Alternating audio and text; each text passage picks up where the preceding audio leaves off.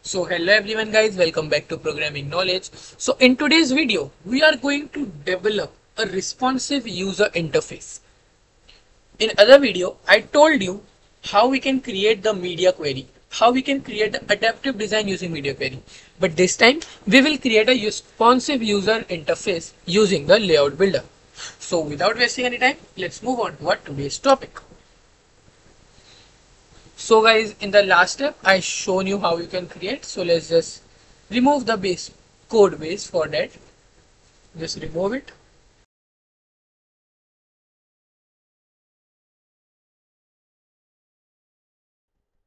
So on to the design. The setup is completed. Now what we are going to do? To use layout builder, we don't require the scaffold also. Now you will say how we will make when we are not needing the scaffold also. We are just going to pass the layout builder, and the builder takes the two attributes, context and constraints, and then complete it, and it's done. So this is how we can create. So the basic syntax is ready. Now what you need to do is just you can use if. Now in the design part, basically you can like over here return anything. Let's just return for now, return a container, and the container height and width should be 100 should be 100. The color should be red and it should be centered. Let's just save this design and go to our main. So now over here, let's just go to the device. Now this is the basic page what we needed. Okay, so instead this, like what you can do, one more thing. Instead of center, you can just copy this. Okay. Yeah, you can just copy. Just copy this and pass the scaffold, and inside the body tag pass this and just save it, and you can give the background color whatever you want. I am giving the blue color, so save it, and now you can see on the screen we get the scaffold, and also we need it to be center. So this is how we can this is the way we can create the page. This is the basic page, but this is for only the mobile design. Okay, let's just instead of let's just give wrap it with column. After wrapping with column, make the container. So it will take 2-3 columns, and let's just give everyone the size box of height 10 each. So we just gave it the size of height of each, save it, and now you can see this is the design. And we can also pass the main axis alignment to it. Main axis alignment to let's just give it a space evenly. And now you can see the screen is divided into 3. Now what we want next, like if we are going to Mac OS and go to any device, so now it's still the same, but now what the layout builder will do, layout builder will make it responsive. How it can make it responsive?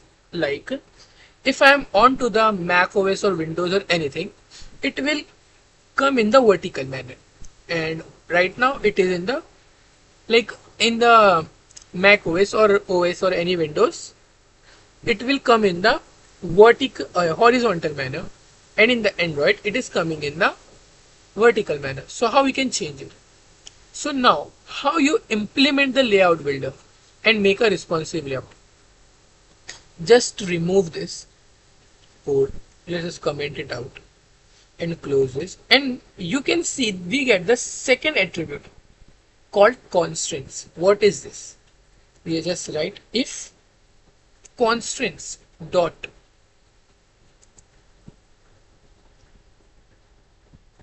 max width is greater than 600, if it is greater than 600, just and if it is not, so we can write this way and comment it out. Okay, and over here also we will paste the same thing. And now let's just assume it. Okay, if the size is greater than 800, it is the desktop screen, and if it is less than, it is the mobile screen. So over here, instead of column, we are going to use row. That's it. Just come to this, and over here now you can see when I am going to Mac OS and going to large, it is automatically spreading it out. And similarly, you can design it for this, like on the Android, go to small. Okay, now let me just quickly build let me build something for you. Just make it double dot infinity, then and the height should be 250. Let's just give it 250, and all of this should be 100 or the width should be double dot infinity.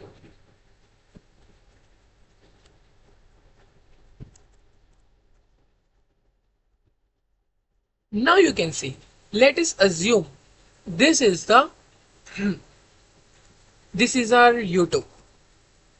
In the YouTube you can find that the videos are listed one, like in the phone's YouTube, what you can see over here, the video is there and the other list of videos are below it.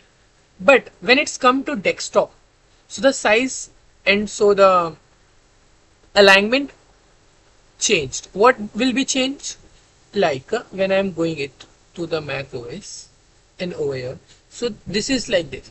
But what we want that this screen should come over here and this list should come over here. So how you can achieve it? To achieve it, what you are going to need, over here, come on to the desktop screen where the max width is greater than 800, and all these containers, the container you defined over here, let's just copy all of them, come over here, and instead of all three of them, remove them and use the column and use the children and design it. And we are going to use a container, and the container's height should be 250 and the width should be 750, and the remaining width will be given to them. So this is the very basic. I'm not making the accurate design of the YouTube, but with this you may get the idea. So on the Mac OS, go this. So now you can see these three designs, and the very first container needs the color. Let's just give it the color once again. And now you can see this is coming in this way. Let's just quickly fix this. Main dot alignment and the cross-axis alignment. Cross-axis alignment dot start.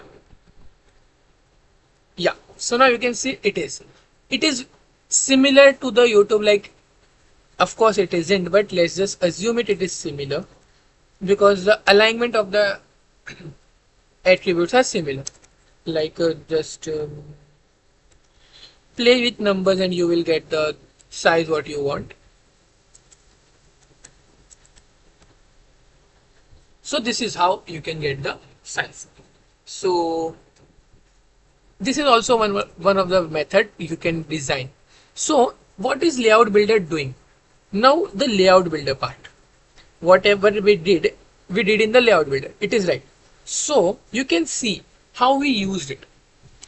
Instead of scaffold in the build method, we use the Layout Builder, and it takes the two methods, two attributes, context and constraints.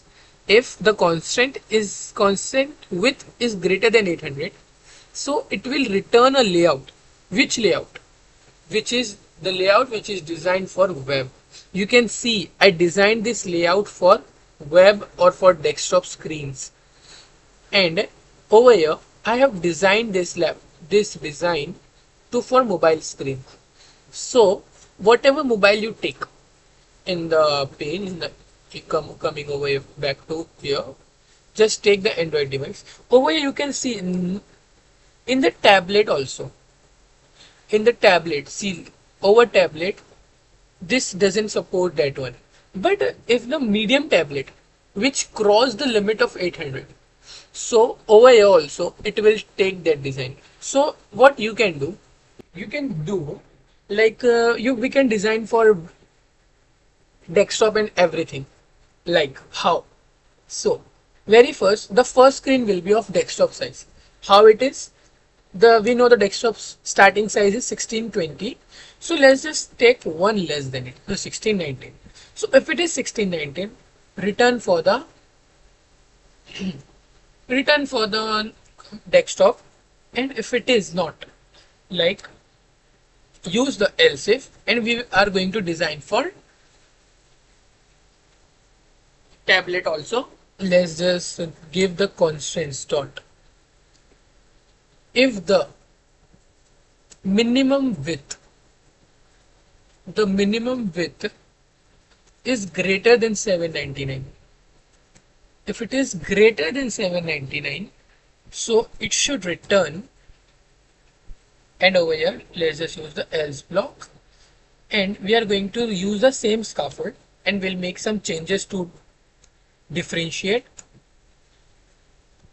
And constraints.maxWidth is less than 1620. So the condition says that if it is greater than 1619, of course the greater than 1619 is 1620, and if it is 1620, return the desktop screen.